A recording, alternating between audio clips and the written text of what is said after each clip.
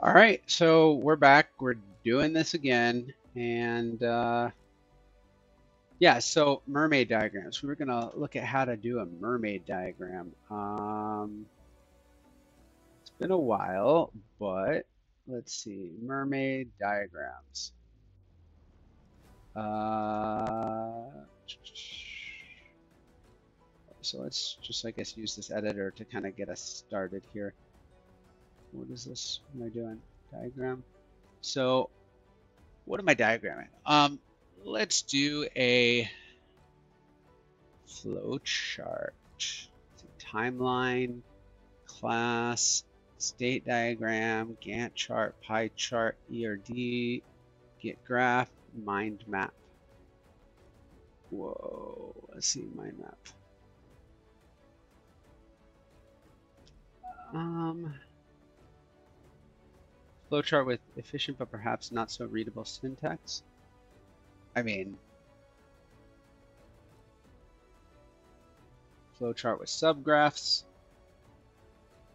Yeah, I guess that's kind of cool. Flowchart with classes and styles. Oh, they really beefed this up since the last time I saw this. Sequence diagrams. Quadrant chart, user journey.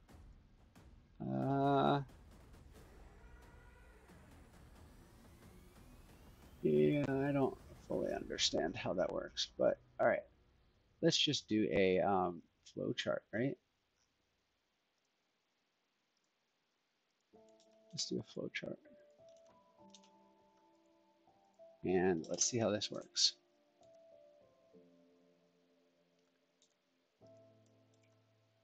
Let's see how this works. Markdown open, block preview to the side. Will this work? Oh, wow, it did kind of work. That's pretty cool, actually. All right, so let's see. All right, what are we flowcharting? So let's flowchart this whole process. Let's go through this entire deal here. Um, so what is the course? What do we want to do? We want to do um, systems design for InfinityFlow systems design, and we're going to start with workflow management editing. Yeah, and let's talk about let's define some expectations here. So let's talk about our model. So this is going to be I guess, the tenant model. So um, it's a multi-tenant application. Let's write this down here. So oops. All right, so multi-tenant. Oh, yeah, let's do this because this will help me. Enable completions from Markdown, status ready. Public code references are enabled. No. How do I do that? How do I turn that off? Edit settings.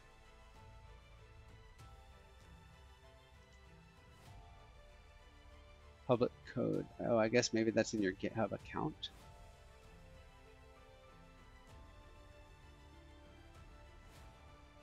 Yeah, I don't know. I'll have to figure that out. But anyway, the other thing I need is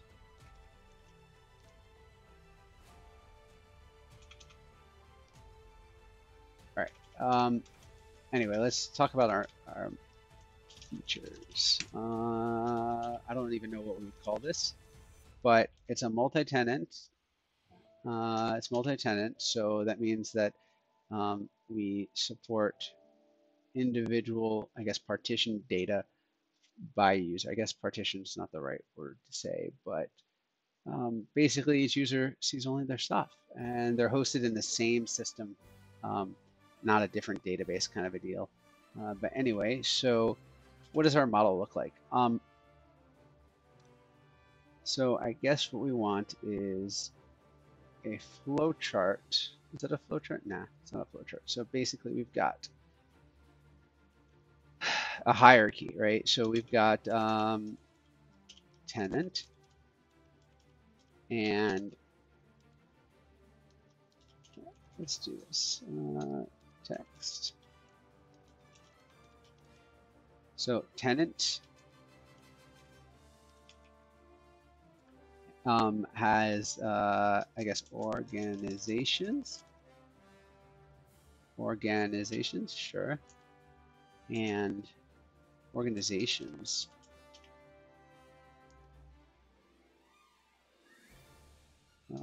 Yeah, that doesn't, yeah, so organizations have teams, and teams, yeah, I guess that looks right. So teams have users, right? But users don't actually belong to teams, but you put users in teams, and teams live within organizations, and tenants have organizations. But, you know, users belong to a, I'm going to say users belong to a tenant.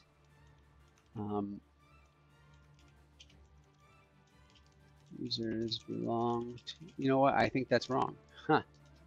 This is actually correct, I think. So we're saying that users, you know what, this is a relationship diagram. That's exactly what I need. So let's see, flowchart, yeah, our ERDs. So this is what we do here.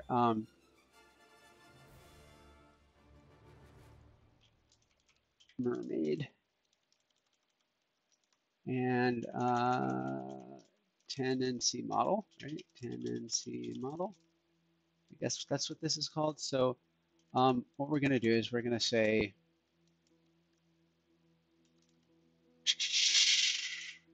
you know, Copilot never wants to shut up, but now it's, let's see, enable completions for, where's the completions? Oh, that's the panel that pops out. All right, so enable completions for Markdown.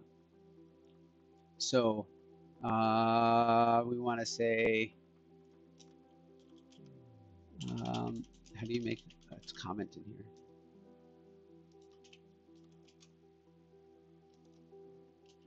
I don't know how to make a comment. I don't know how you make a comment in Markdown. Or in, not Markdown, but Mermaid make a comment. How do I do comments? Let's see.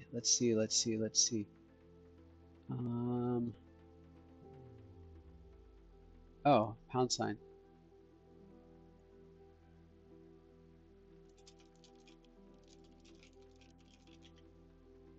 All right, so it's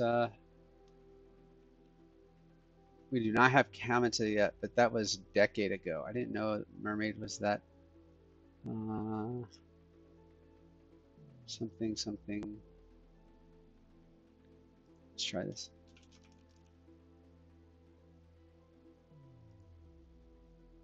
See, is that? Yeah, I guess that works. Huh.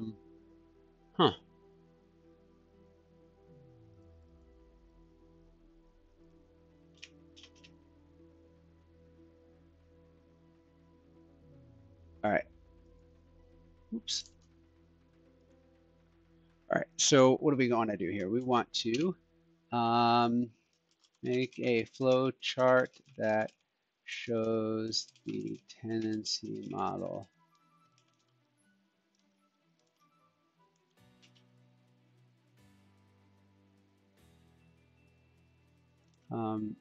With the following: tenant. So tenant, user, yeah, I don't know. So let's do this again.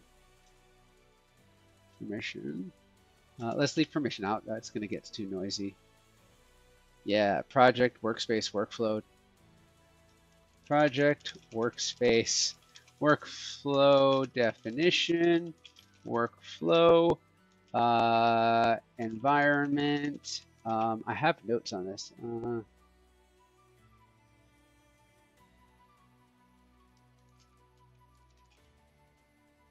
Let's see. What did my notes show? My notes show what? My notes show. All right. So tenancy model.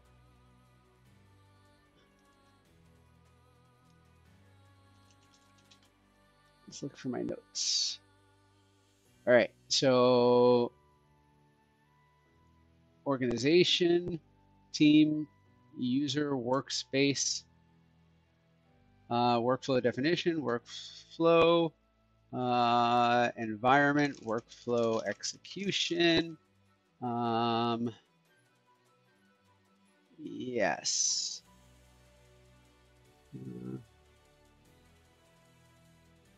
Let's see, make a flow chart that uses the entity name has the, I don't know what this is called, node name, and show, let's see, there we go. But this is not right, but it's a good start because I don't really speak mermaid. All right, so a tenant has many users, and a tenant has many organizations. There is a way to do this, I think.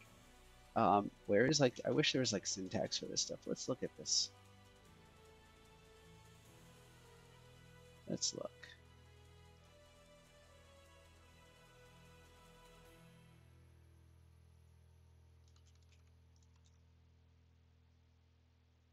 Let's look. Let's look at the mermaid spec.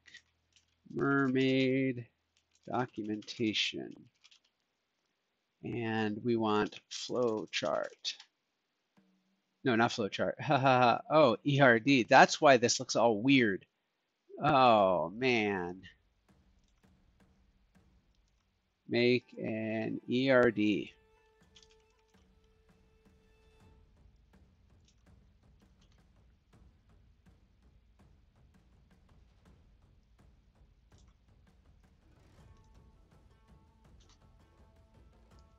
All right.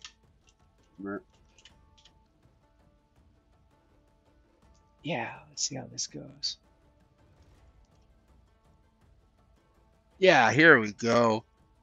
Now we're getting somewhere. So let's all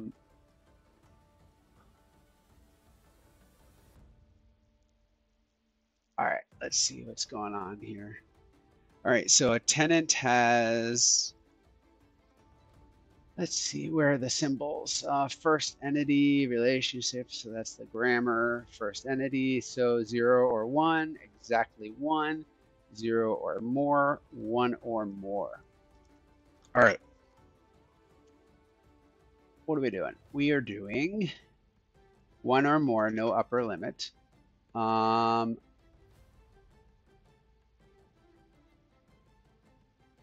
but what is this? The lines. What are the lines now? God, one of the things I used to hate about UML was that it meant different things to different people, and I never really got the direction of the arrows right. Right? So leading away means that's the way you go. You know, has a relationship. I don't know, man. But there's a difference in the lines. So this is for styling, classes used, code. So why does theirs look a little different?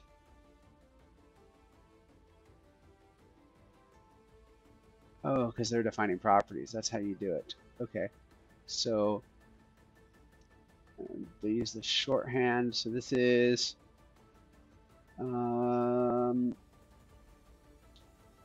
0 or 1, left and right. Okay, exactly 1 and 1 or more. All right, so it's the sides of the arrow here. So what are these? I guess that's a solid line. I guess we could just go like this. Tenant has users. Nope.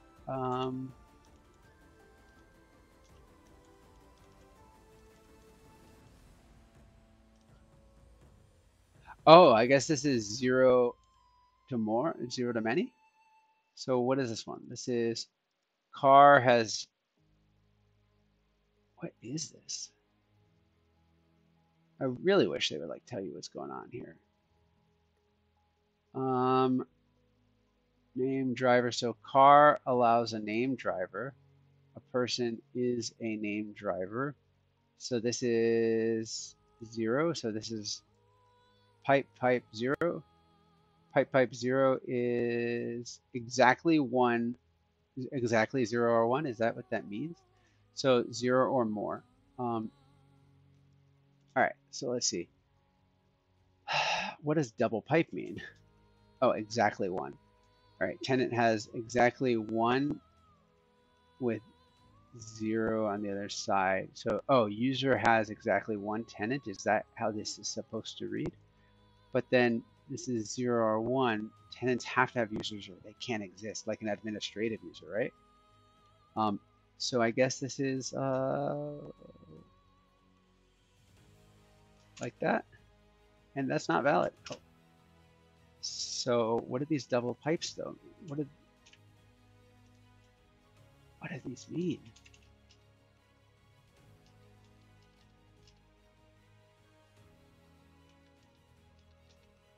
Oh, exactly 1. So there's exactly 1 tenant to 0, 1 or more users. All right, no upper bound. So that makes sense. So this is 1. Why is 2 lines 1 versus 2, and why is this exactly 1? So the little branch things or more, right? 1 or more. But then exactly 1 is, I don't know, maybe that's some math notation. I have no idea. So a user can have many roles. So 0 or more. Sure, a user can have 0 or more. So it actually got that right. So a tenant can have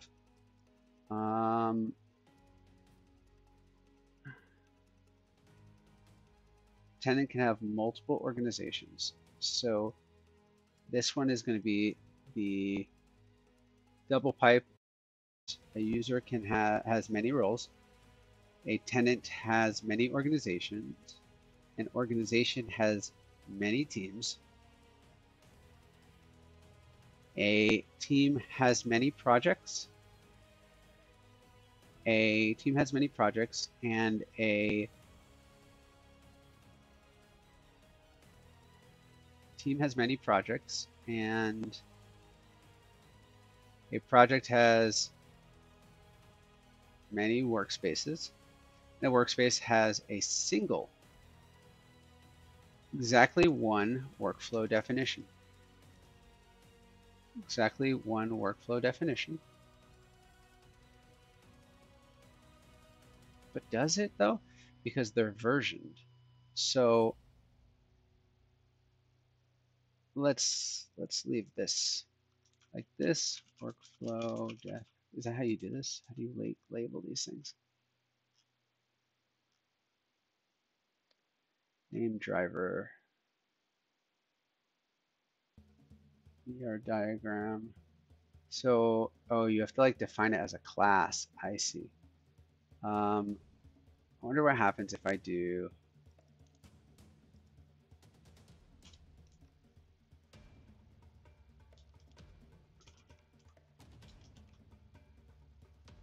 Will that like set properties of it? Does that work?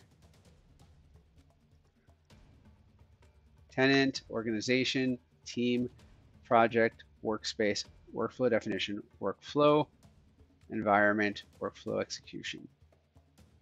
Yeah, that actually worked. All right. So we got to do the same for workflow execution and workflow execution.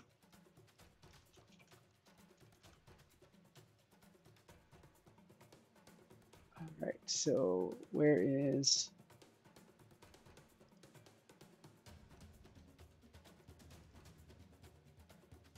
all right, workflow execution.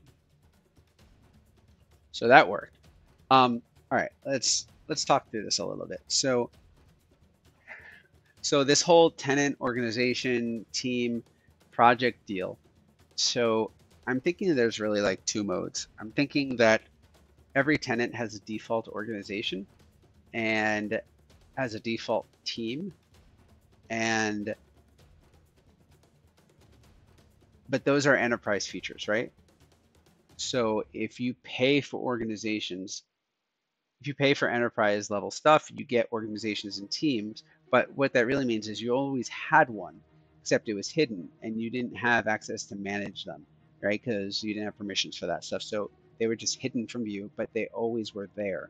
So the model is the same, regardless, I think. And then team has project and project has workspaces. And okay, so project also has environments, right? So this is actually wrong here. So this is actually project. So a project has environments and a project has workspaces and a workspace has a workflow definition.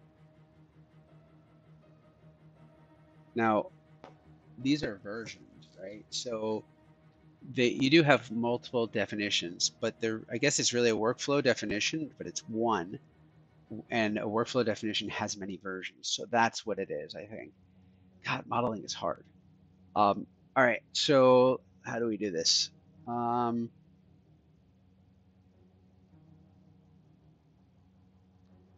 so there's exactly one in a workspace. So a project has a workspace, project has an environment, and a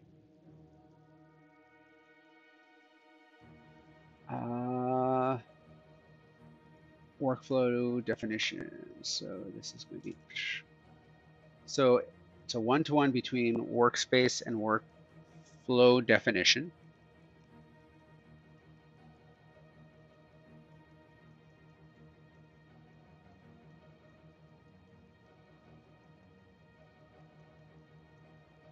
Yeah. And then we have a workflow definition has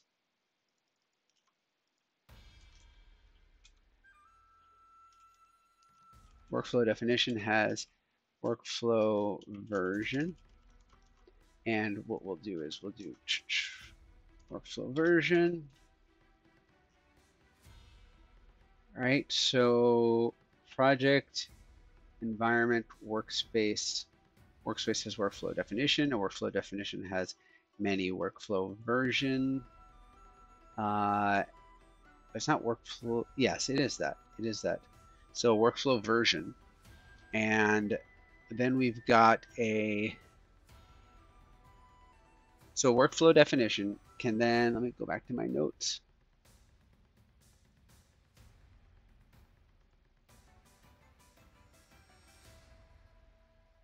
Let me go back to my notes.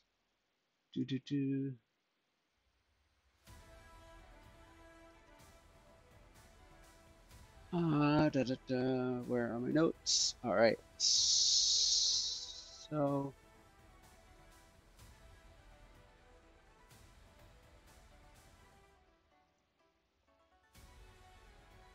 let's see workflow versions.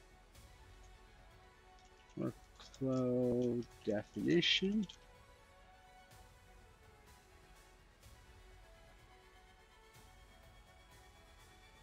All right. So a workspace is where the user opens a workflow definition.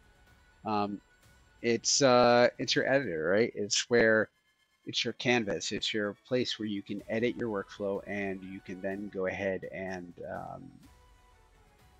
debug it, execute it, things like that. Then you've got, let me find the notes for release now. Release. So many notes.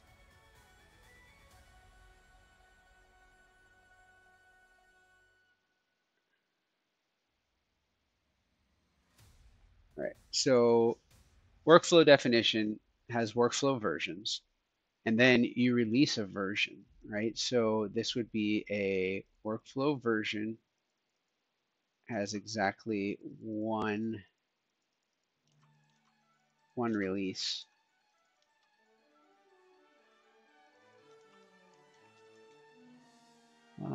Yeah, so one release, and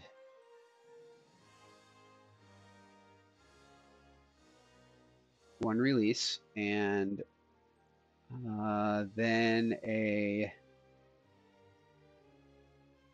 workflow definition, workflow version has a release because you're releasing it, right? And then a release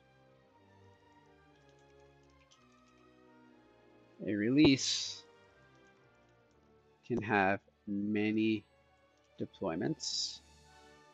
Gosh, this is starting to look like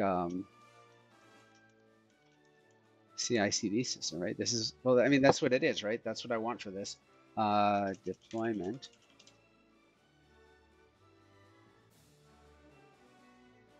So a workflow definition to different environments, right? And a release, what does a release have? A release has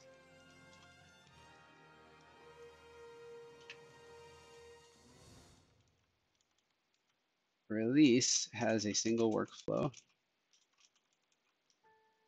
A release has a single workflow, and this kind of maybe breaks down. So the workspace has one workflow definition in it, and a workflow definition has many workflow versions.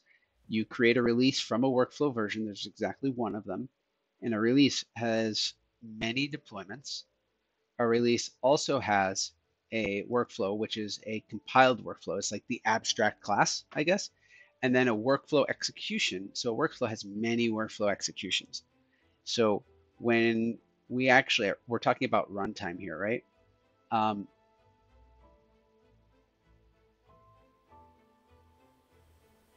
so when we invoke the workflow, when we execute the workflow, we get a workflow execution, and a workflow execution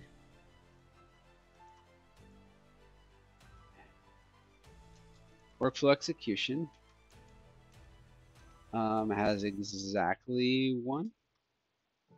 Well, I guess it's got many, right? Uh, many logs and traces and metrics.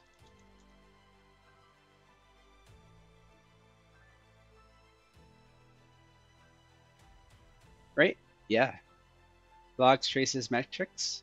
So that's our observability. And now a deployment, an environment has many deployments, right? An environment, where's environment? Environment has many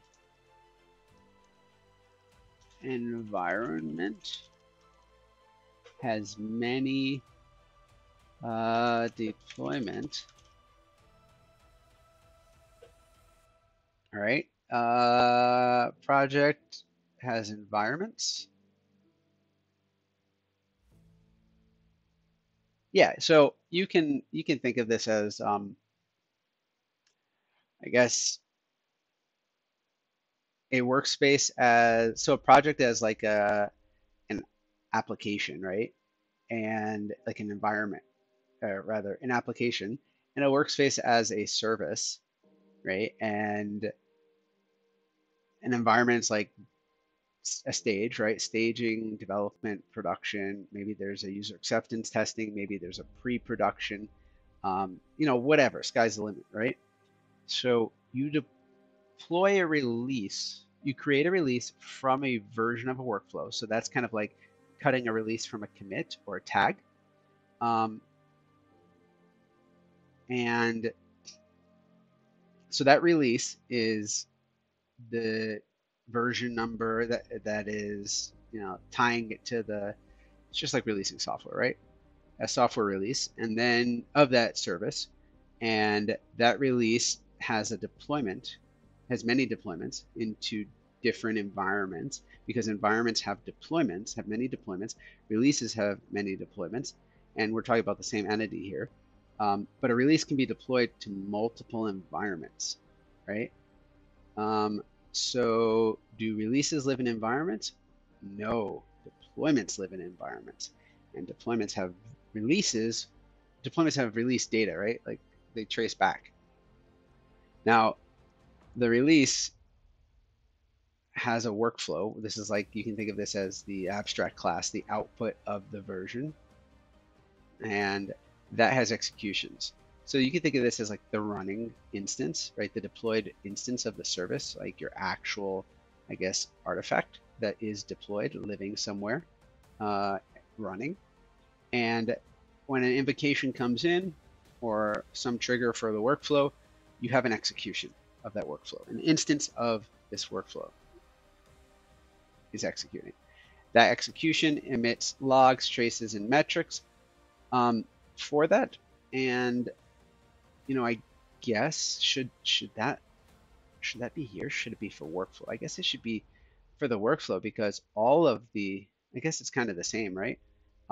They get aggregated together because a workflow is associated. This is like the type, and this is the instance execution, an instance of that type, right? Has the logs, and what we're really doing is we're aggregating all of the execution. So I guess this model is correct. All right, what else we got? So I think that this is, let's look at this. I hope I'm not like conflating, the security model with, I guess this is the relationships of things, right? All right. So tenants have users, and users,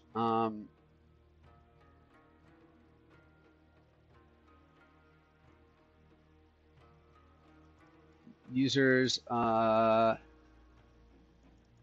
users have roles, but roles really belong to a tenant, right? I guess you define, but the roles should really be defined at the lowest level, I guess, but you should be able to copy them. I don't know. I'm not really sure. I'm gonna leave those roles out for now. Let's, how do I comment out roles? Where's roles? Role. Here we go. User has roles. Let's see if comments work. Hey, look at that. Okay, so let's put this here. Not sure we need roles right now. Actually, we do not need roles right now. So we're going to leave that. All users are the same here, with the exception of probably the super user. But you know what? We don't need to worry about this. We're single user right now, and all that stuff can come later. All right. Now, organization, team, project, these are transparent. These won't really show anything. They'll just exist in the background there. Do we really need that? I would say not, because that's one more thing I have to make, right? So let's do tenant organization, organization team. I love how it just like connects stuff, and a team to project. Where's project? Oh yeah. Ha ha ha. So let's just do tenant. Let's do tenant to project, and we'll add that stuff later, right? I just want us to like be able to think about how this works, because it's stuff's a pain in the ass to fix later, but something tells me there's going to be another iteration here. So tenants have projects, user